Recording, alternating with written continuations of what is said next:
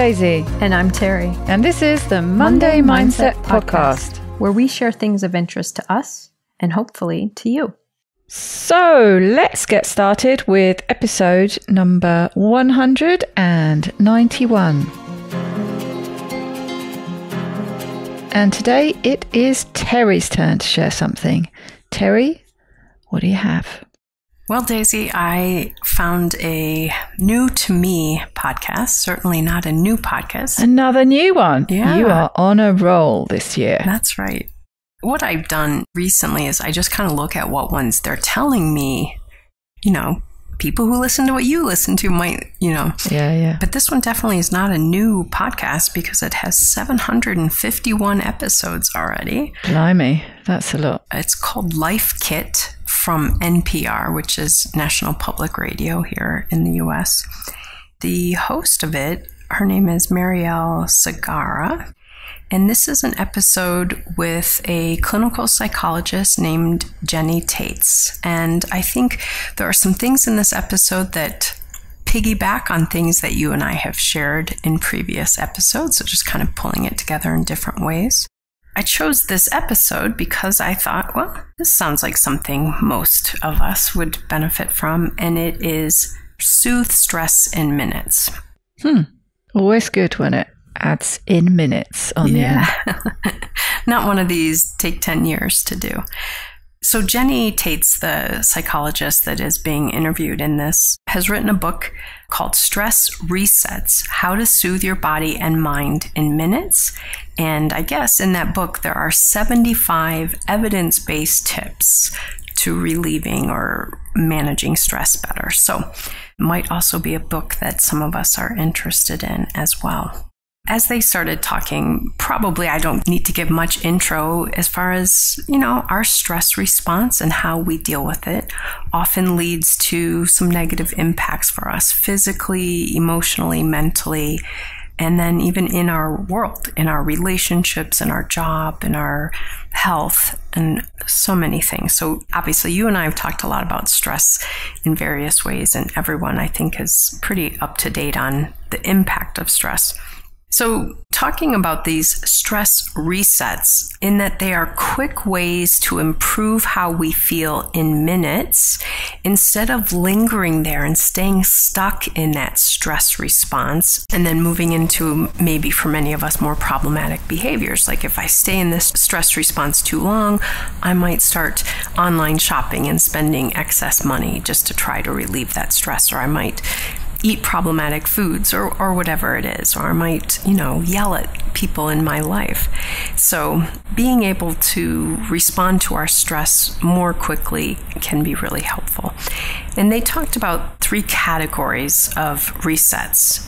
And the 3 types are mind resets, body resets, and behavior resets.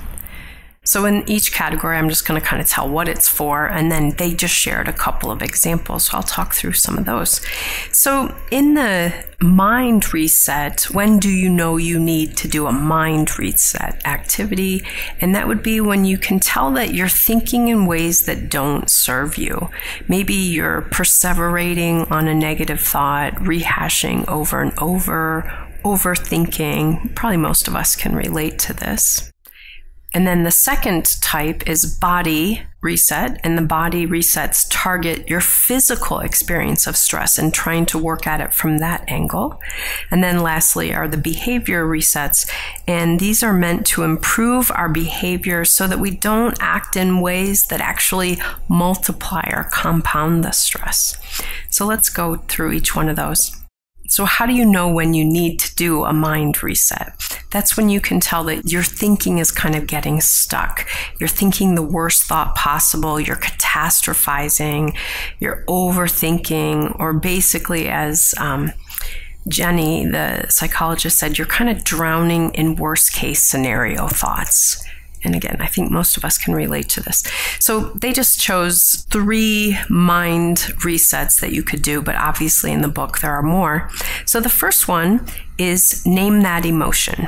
So kind of noticing and labeling the emotion, like I'm sad. And then also even labeling how much intensity is tied to that emotion right now. I'm sad and it's at a level 4 out of 10, so you can kind of do that. And I know that we talk a lot about naming emotions and identifying them. And oftentimes people think, well, that's so dumb. Why would I do that? I'm already feeling it. I don't need to label it also, but really it does a couple of things. One, as you and I have talked about in previous episodes, it can create a little bit of distance between you and that emotion because you're taking more of like an observer perspective. So it creates a little distance. And then the other thing is the act of naming it uses a different part of your brain and it disrupts our limbic system, and that is our emotional system. So we can kind of get out of that stress emotion, and it allows us to activate our prefrontal cortex, which is our more reasonable, rational part of our brain. So physiologically, it changes how we're experiencing that. So doing this naming of the emotion really can be an effective reset, and obviously doesn't take any resources, doesn't take any money, and doesn't really take much time. Jenny, the psychologist, also mentioned that when she hears people talk about this strategy, she also encourages them to think about that when you identify the feeling, recognize that that probably kind of creates in you a magnet for thoughts that will propel that emotion. So for example, if I am sad, I'm a magnet to sad thoughts. So as those sad thoughts come to me, I can now hopefully put them into more perspective. It's almost like recognizing they're kind of, as one author in another category talks about, they're neurological junk. They're coming to me right now, not because they are the important things that I have to do. They're coming to me because right now I'm a magnet for thoughts that support this emotional response. So I think that's pretty powerful. It can help us put it into perspective. It's a bit like the Facebook algorithm. Click on one thing and then you'll get, like if you click on a fancy looking dog bed, you'll get 100 adverts for dog beds. Absolutely. Another strategy they talked about is sing your thoughts. She said that this creates a cognitive diffusion where you're kind of interfering with those thoughts and getting them onto a different track rather than going down that rabbit hole. She described it as really kind of playing with your thoughts rather than taking them so seriously. And she and the host both gave some examples. I am going to spare everyone here. I'm not going to sing my emotion. I was waiting for you to sing then. Yeah. But they gave an example, like, maybe you're sitting home on a Saturday night and your thoughts that start creeping up and the feelings that start creeping up are like, I'm a loser. No one wants to hang out with me. It's pathetic that I'm home alone on a Saturday night. So you could turn that into a song, pick, maybe like a song, Walking on Sunshine, and use a phrase that fits the thought you're having, but to that tune. And when they were talking about this, Mariella, the host, said, I was just thinking that the other day after I read the book, and she was thinking the thought, why do people hate me so much? So, it's kind of irrational. It's not really true. It's overblown, but that was what she was thinking. So she thought of the song, Build Me Up, Buttercup. And some of you, as you're listening, will start humming this in your head. And so what she said to herself as she was doing it is, she substituted in her thought. And she's like, why do people hate me so much? Singing it to that tune. And while she's doing it on the recording, she's laughing. And Jenny says, this is exactly part of why you do this. Because once you started singing this, it made you realize that was kind of an overblown thought. And now it's kind of funny to be singing it. So again, just switching up the energy behind it can help. And so singing it. And then the third mind reset that they talked about is making a pie chart of your life. She said that, you pick each area of your life and put it into the chart. So first of all, you're doing some, cognitive work here, which again uses a different part of your brain.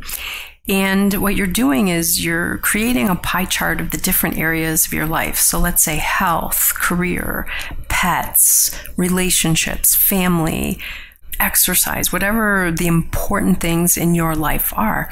And then because it's a pie chart, you're really kind of designating how much value does this part hold in my life. So let's say the health part for you is 20% of your pie chart. Then when something goes wrong in one of those areas, you can kind of say, oh, well, that's only 20% of my life. Look at this other 80%. So it helps us again put into perspective when we're kind of narrowing in that this thing that's going wrong right now is just kind of seeps into everything, to really, again, recognize, no, it's in one part of my life and these other parts of my life are okay or not in that same place. Then they talked about the body resets. You know, how do you know if you need a body reset? And she basically said, when you sense that your body experiencing the stress, for example, you notice that you're walking around and your shoulders are tucked up to your ears. Well, you might be holding some stress. Or you notice that you're walking around with your hands clenched. For me, it's my jaw and my cheek muscles. I can tell when I'm clenching too much. So if you can tell that you're holding the stress, this is the time to do a body reset. One of the body resets they talked about is move your body in short, quick bursts. So for example, jumping jacks or something, just do something kind of, again, it changes the energy, changes the focus. But also what Jenny talked about is that it helps you almost recognize, hey, maybe I'm a little bit stressed because I'm doing these jumping jacks, not because I have to keep focusing on this other thing. So it can kind of help shift how we're interpreting the stress response. Another one they talked about reminds me of some things that you've shared before, Daisy, from an episode. And this strategy she refers to as expand your gaze. And when we are in this stress response, we tend to hyper focus and we kind of zoom in. And naturally, our pupils dilate and we narrow our focus. So we're really only focusing on something. And if you think about it, physically, we're focusing on one thing, and mentally, we're going down that rabbit hole. So it's this narrowing of our focus. And so we can help change that by working on expanding our gaze. The host of the show talked about when she did this, she had to kind of think of it as an internal camera in her eye, and that she was opening the lens to see more. And then she started taking in the stimuli, and this is the part that you've talked about before, to go with the senses. Pay attention to 3 colors that I can see, 3 sounds, tastes, sensations on the skin. So again, not even just really your visual gaze, but your whole sensing gaze in a way, opening up and recognizing senses that are happening can get us out of that stress response. Yeah, something that came to my mind, actually, I'd made a note here to mention it later, but now's the time. I think it might be a few episodes. I think there's something BJ Fogg does with fingers on his hand. It's the sort of 5 different things, but the one that came to my mind, I have a feeling it was Jewel, a very early episode, the pop star Jewel, and she has a mindfulness and wellness and all that stuff. She suffered with real anxiety. I seem to remember a really interesting story. But yeah, she went through the different senses. It was like, name 5 things I can see, 5 things I can hear, 5 things I can feel, and so on and so forth. But just a really good grounding exercise. And you're right, because you have to focus on that. It takes the focus away from the other things, brings you back. Yeah, it helps you interrupt that flooding that we can feel when we're so narrowly focusing on a negative thought or a negative experience. It's almost like you can't see. It's almost like you kind of black out from your senses. Yeah. And the whole goal here is to get reconnected to your senses, to get out of that narrow focus. So I think this one's a great one. And like you said, you've done episodes on it before. So if people are interested, they can go back and learn even more about that one specifically. And again, it's really easy and quick to do. The next one they talked about, she refers to it as sigh it out. doing a really purposeful sigh. And she described it as inhale through the nose and then inhale again and then exhale. And she refers to this as a physiological sigh, and that if you do a number of them, that you're doing kind of cyclic sighing, and that this can really disrupt the stress response.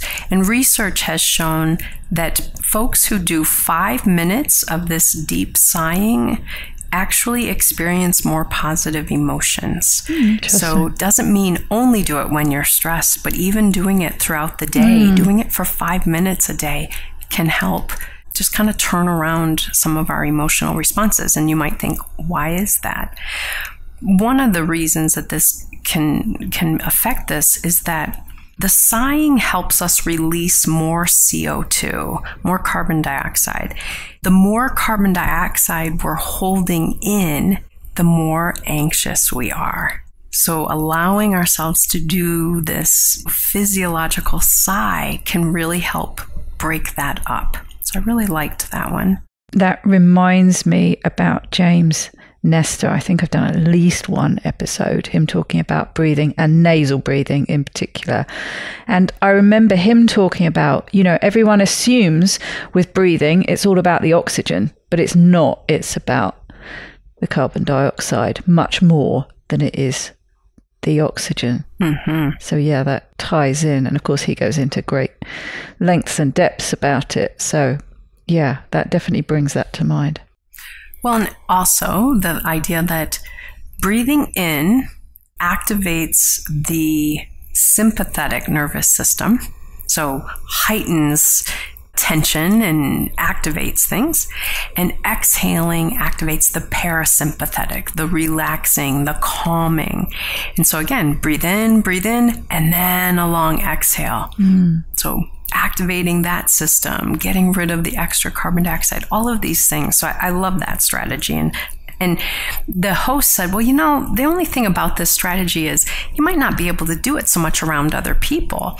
And the woman did it on the episode. She's like, well, you don't have to do it so audibly that it's like in the middle of me like, though making the noise can also feel good. But, so she did it during, and she's like, really, it just looks like you're resetting with your breath. It doesn't have to be a real obvious disruptive thing to people around you. Yeah, and I remember and I can't for the life of me remember which episode this was, but I do remember somebody else talking about specifically breathing for relieving stress. And I think there was something about imagining as you're exhaling, pushing those, anything negative out at the same time. So you can, again, it's tapping into different senses and different sort of mindfulness aspects, isn't it? I used to teach people on the exhale to do a word like calm. And, there's something about the sound we create when we make that is actually soothing. Or, you could say soothe as you're exhaling. And again, it's just kind of reiterating that pushing out of that, releasing the carbon dioxide and visualizing it or saying something are great ways to do that as well. And then lastly, they moved on to the behavior resets. And, of course, the question, how do I know when I need to do a behavior reset? She said, when you are acting in ways that have future consequences, and she talked about it's like a high interest credit card. It's fine using it in the moment, but in the future, it really kicks you because of this high interest rate. And many of us find when we're in that stress response that we do behaviors that feel pretty good in the moment, but bring us lots of consequences later. And you and I talk about this in lots of different ways, but it could be like you cancel plans, like you're planning to do something, and because you're in this stress response, you cancel the plan, even though you really would have enjoyed going if you had let yourself get to that place. But in that stress response, you jump to the canceling. You might be overly reactive and gruff with someone close to you. I would say that's probably one of my unfortunate ways that I do this stress response is I become less engaged. I become more sharp in my responses, more irritable. Overeating or eating foods that are really problematic for our health, spending money, retail therapy, those kinds of things. So you might want to do a behavior reset when your behaviors are packed with future consequences. So the three that she talked about, the first one is build a hope kit. And this might mean gathering images, photos, songs, trinkets, whatever it would be for you. But she said, when we are focused on negative things and we're in that stress response, we get more and more focused on the negative. And often for us as people, this makes it hard to see that things are ever going to change. And that's really what hope is. It's, that idea that it's going to be okay. Things are going to improve. I'm going to make it. And needing to build this. She talked about, there's actually an app called Virtual Hope Box app. And again, they found that people who were using that experienced significant changes in how they were experiencing stress and how they were functioning overall.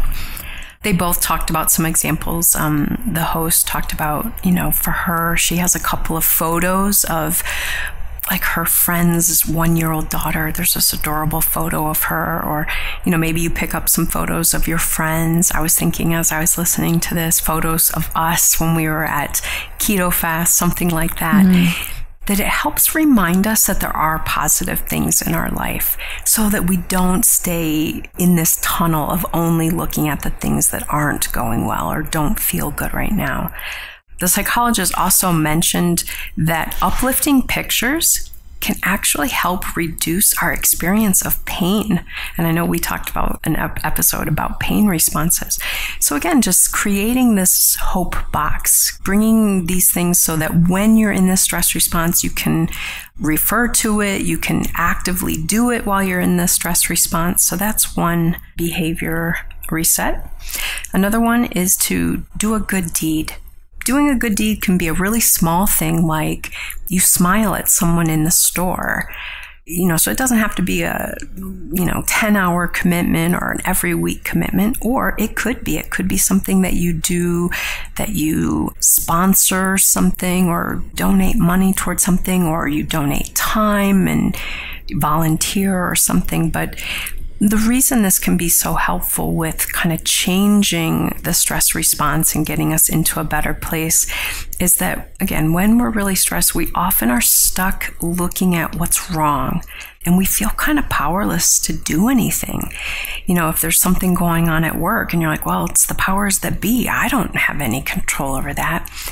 Doing a good deed helps kind of remind us you make a difference. Maybe you still can't control that specific situation at work, but you do have power. You do have agency and can do things. And this can help shift us out of that kind of doom and gloom, narrow tunnel vision. And then the last one they talked about, the last behavior reset, is take one step forward. So doing the thing that you can do.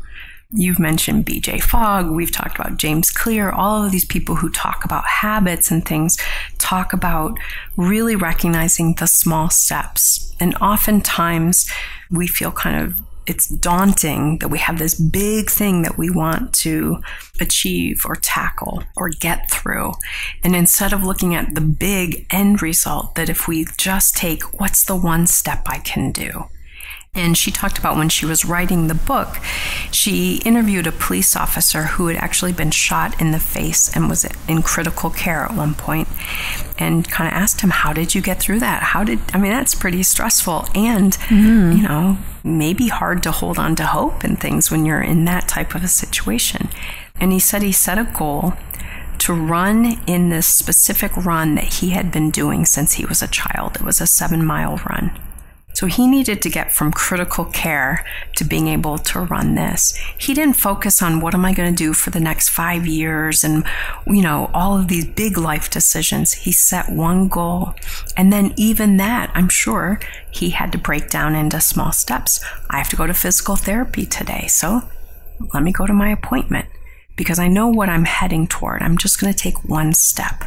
And I know you and I have talked about that concept in various ways as well. So I thought that one was useful. And kind of to summarize some of this, that really overall, our mental health is about a series of behaviors, our habits. And so doing the habits that support our mental health, getting the sleep, getting the exercise, physically doing activities, connecting with people. You and I have talked about the loneliness piece and the power of connecting with people. And she said basically doing these things and doing these resets can really help us unhook from the things that are holding us back and inch toward the things that we want our lives to stand for. I like that. Yeah, some really good tips there. And I think perspective is something that I underscored. I think that's a big thing, especially with mind and also with the others. But yeah, getting that different perspective, just getting out of that place you're in by doing some of these really quite simple and quick things. It lived up to its title, Soothe Stress in Minutes. Yeah. So yes, very good. Very good.